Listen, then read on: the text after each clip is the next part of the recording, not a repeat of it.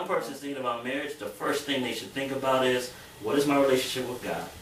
What is my relationship with my parents, with my siblings, and how do I practice my daily Christian walk throughout? Am I living according to God's principles?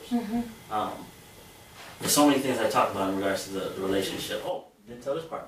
We were dating, never held her hand before I proposed. We intentionally tried to give me hugs, I would run from her. I did try to give him hugs. I would run. And you ran. Yes. He ran. He actually threw a chair in front of me, hurt my shin. Oh. Yeah.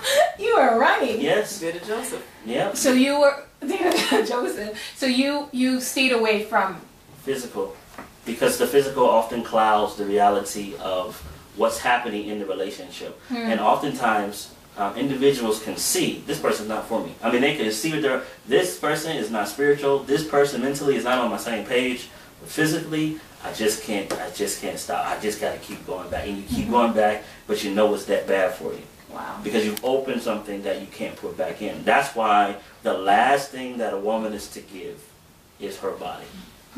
A woman who gives her body first has already violated every principle in regards to relationship.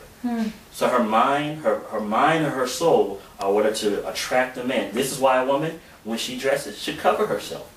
She shouldn't be showing her femininity to every dude. That should be sacred to the most holy place. And only one priest went into the most holy place. I have privileges that no man is ever going to have.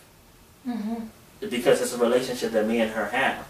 And if a young lady or young man have entered into that sacred place and they have not even made a covenant with each other, the relationship is not going to last unless there's repentance and a turning of our heart to God. So it's so very important. We've told our story, but we've sought to live by the principles that God set forth, which makes homes happy. They make them last. And it's not always the euphoric feeling. You know, somebody says, "Well, you're not close enough. You're not kissing all the time in the video." You know, that's nothing to do with anything.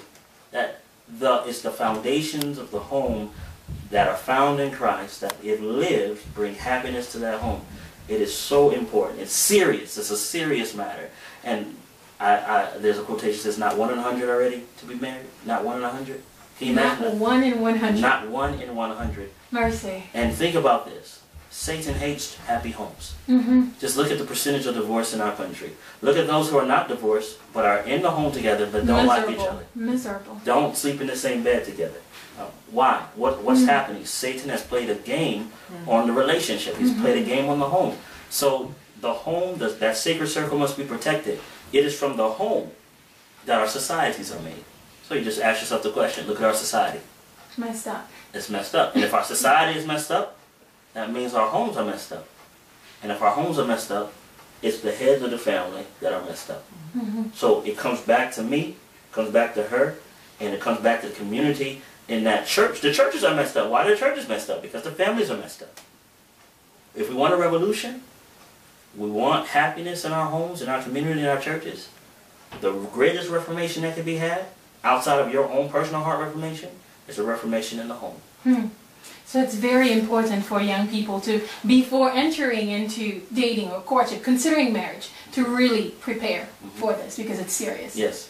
You know, I was reading that marriage not only affects your life today, but also your eternal destiny. Yes. And that your spouse is the person who can make you the most miserable. That's right. That is serious. To think that the person that you feel so in love with is actually the person who can destroy you.